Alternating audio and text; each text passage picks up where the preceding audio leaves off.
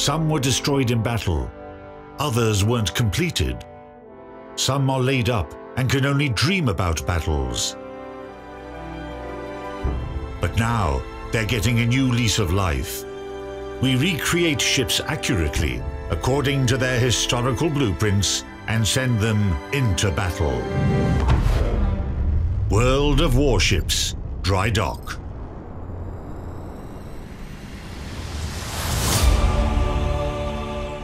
In the spring of 1939, the smell of gunpowder was hanging over Europe, and the French Naval Ministry approved an additional program on enhancing their navy. It included 4 new Kléber-class leaders that represented the further development of their 2 existing Mogador-class ships.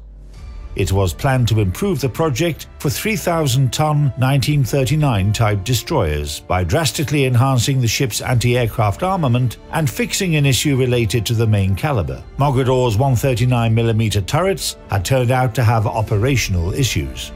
By April 1940, the AA defences of the new contre-torpilleur comprised 3 37mm twin automatic guns, 4 13mm twin machine guns, and 4 25mm single automatic guns.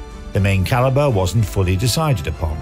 It was planned to either switch to 130mm dual-purpose guns based on the armament of the La Hardy-class destroyers, or fix the issues of Mogador's artillery. As a result, the ships were never laid down, and the construction order was cancelled after France capitulated in June.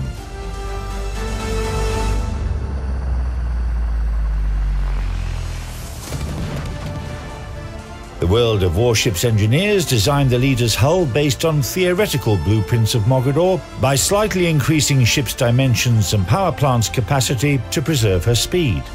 The ship was made according to her status in 1952, taking into account additional upgrades defined by the experience gained in wartime: 57mm anti-aircraft guns, new guidance systems, masts and radars. The main caliber is presented with the 4 139mm coupled turret mounts of Mogador's model 1934, which would have outlived their issues by that time in reality. Thus, Kléber has become the pinnacle of the French destroyer branch in our game, placed at Tier 10.